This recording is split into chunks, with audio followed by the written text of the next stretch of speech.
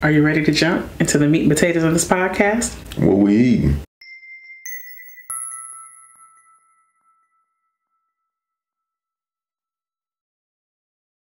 Different perspective or argument. Just having conversation with family or friends where I'm not even making the distinction between, or is it a difference of opinion, or are we having a full-blown argument? When we're having a discussion about anything, all you're doing is voicing your side of the story and somebody's voicing their side, and we can either agree on some things or disagree on everything. The comments that I see under some topics, I know I do have a difference of opinion, but I have an understanding that this may not be a place that is going to be heard. I ain't always the one that's on the mature side. If you say something and I feel like, oh, you just saying this shit because you just didn't like that I didn't agree with you. Oh, okay, we can play this game. Sometimes not saying something is saying everything.